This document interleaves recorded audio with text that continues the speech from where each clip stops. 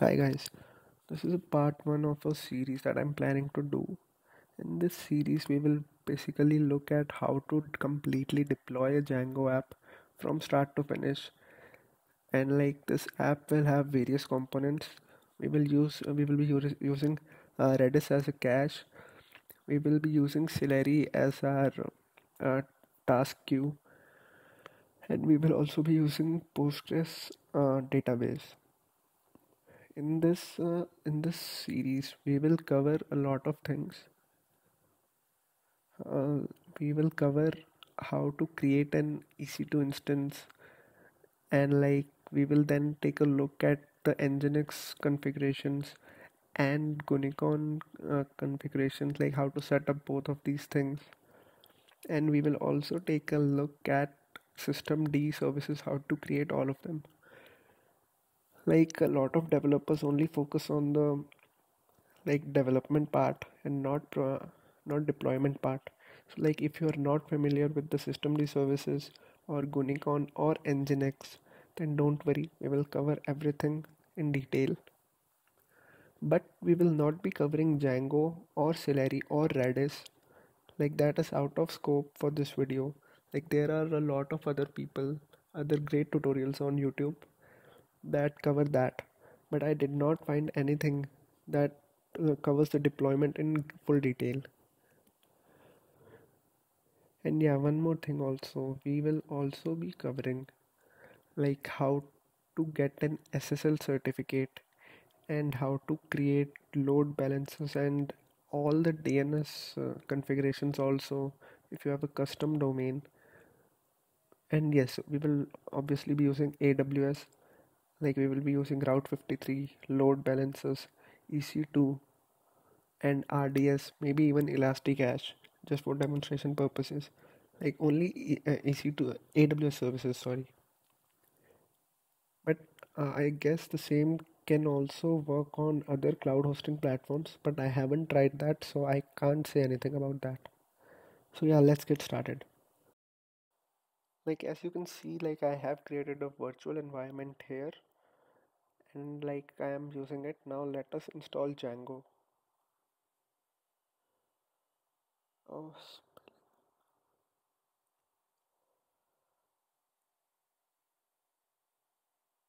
okay, I'll just fast forward a little bit so that I can do the setup.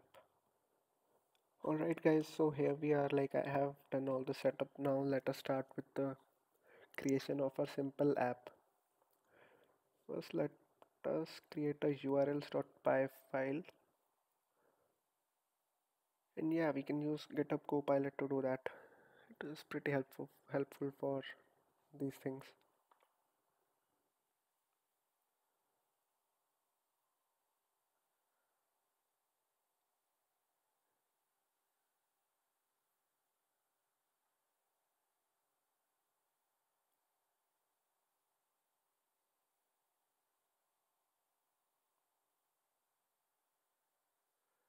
Now let us create our view.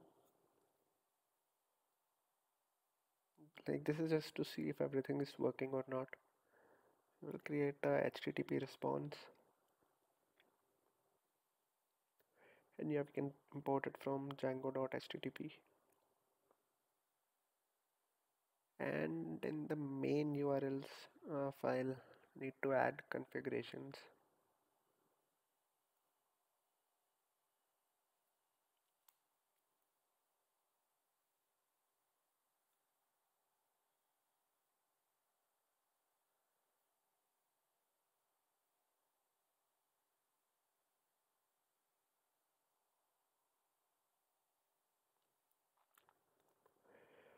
And yeah, we can add it just like that.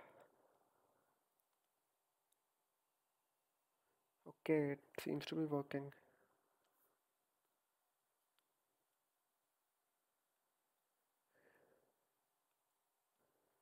And yeah guys, like I am at the official Celery website. We are now setting up Celery. Like you can take a look at all of the documentations if you are not aware of it. Like it is a task queue.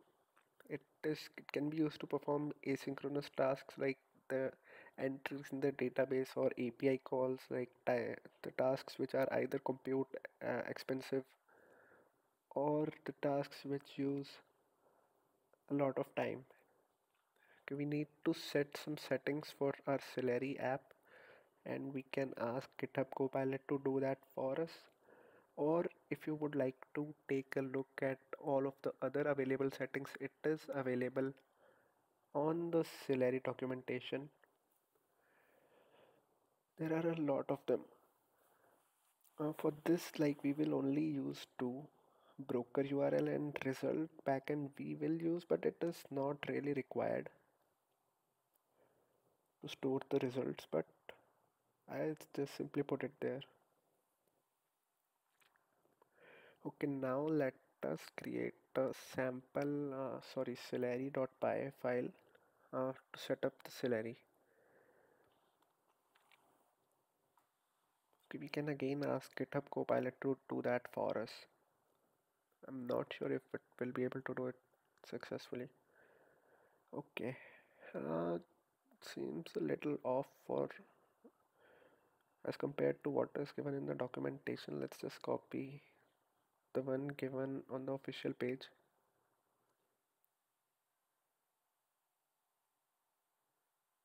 Yeah, this is for Django. We can just copy and paste this file, and we need to change something. Yeah, right here in the app we need to change. Yep, we can just put our app name, which is sample, right here.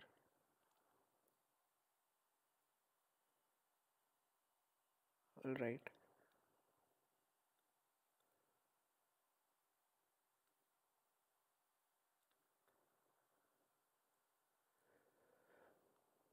Yeah, for Celery we can create a tasks.py.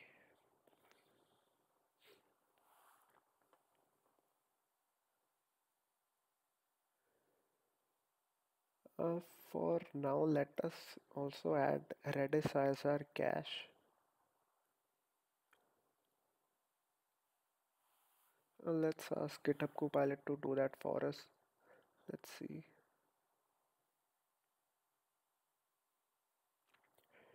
It was not able to do it.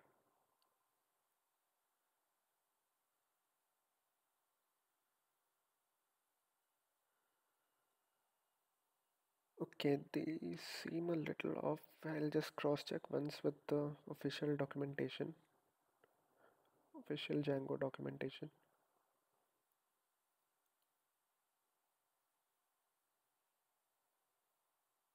Yeah, we can just search for Redis, and yeah, we can copy paste this.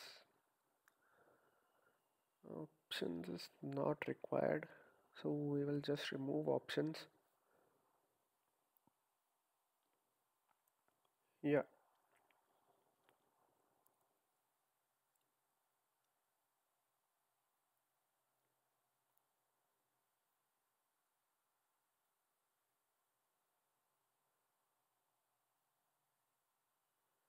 yeah, and that was our Redis server.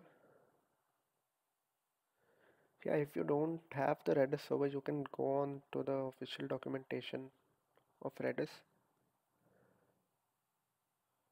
Okay, okay, backend is also wrong that GitHub Copilot gave us.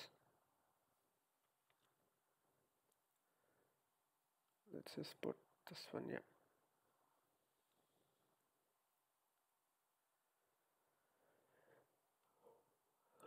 Okay, so what I'm planning to do for this project is, like, we will have two views. In one view, we will add something to our cache, and in the other view, we will see what is in the cache. Like, we will use a Celery task to add something to our cache. Like, it is not an ideal case for Celery, but it is just a tutorial, so we can do this without any problems. Okay, let's just try to do it without creating a task first. Then we can just we will create a task.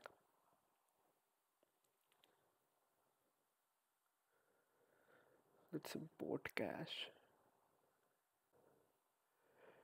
And yeah, let us create a cache called test, and you can put its time to live as 60 seconds. That should be fine, and we can put it as an array, or a string would be better.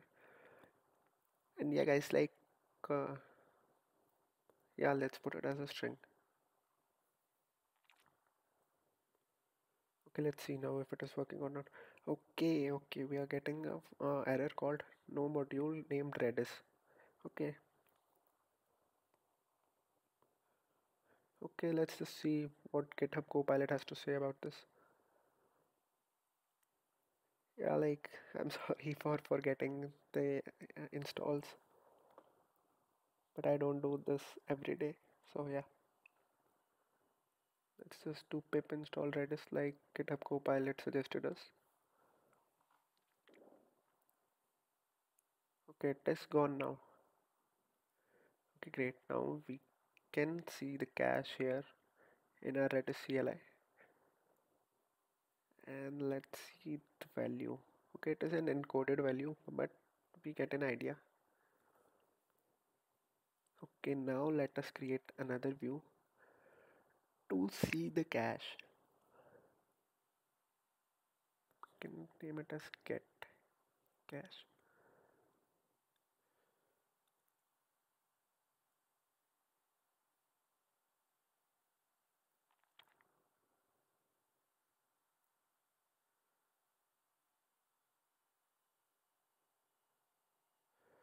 Okay, let we can import a JSON response.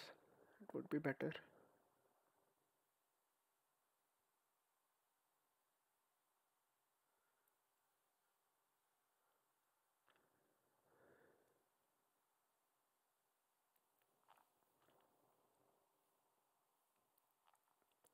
Okay, let's add it to the our urls.py file.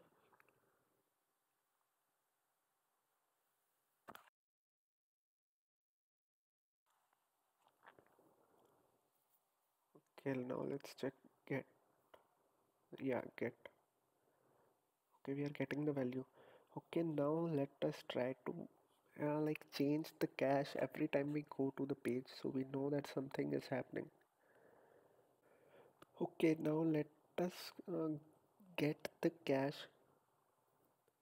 We can get the cache, and if it is not there, we can just set it as 0.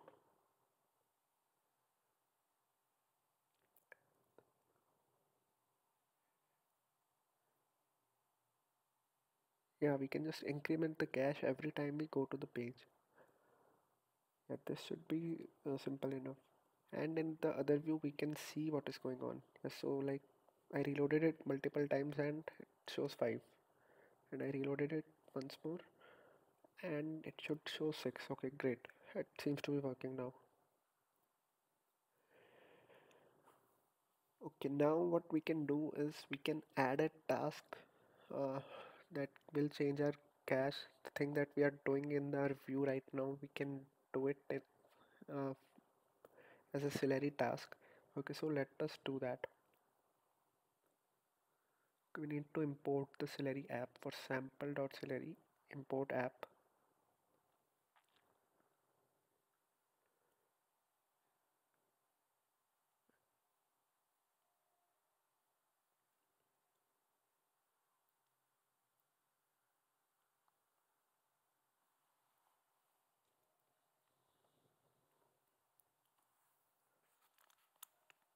Yeah, like we can move this part to a task.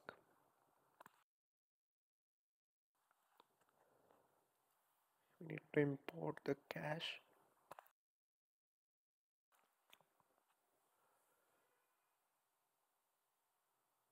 Okay, we can just return x plus 1, though it is not mandatory, but let's still do it. And let's go to our views and remove the cache. We need to import the task and we can execute it right here.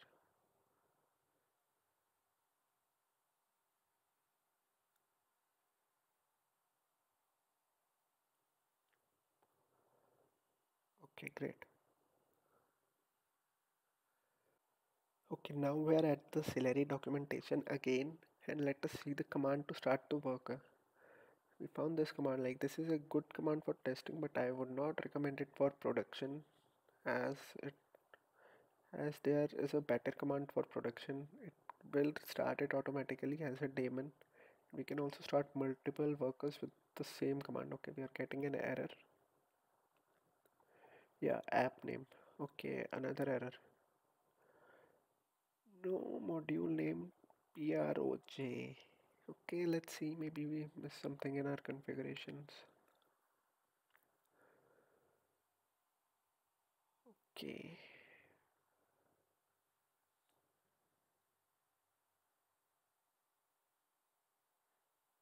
let's try again. I don't see anything.